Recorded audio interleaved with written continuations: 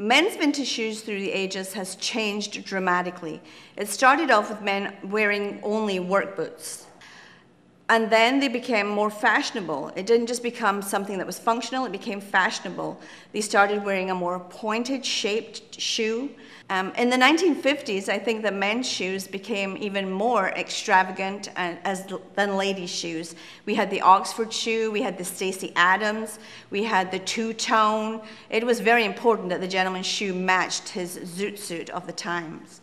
And then in the 70s, the gentlemen were wearing shoes that were just as feminine as the ladies were wearing. They were also wearing the platform shoes, which originated in the 1930s. And it has grown today that men's shoes are a multi-billion-dollar industry, just as ladies are.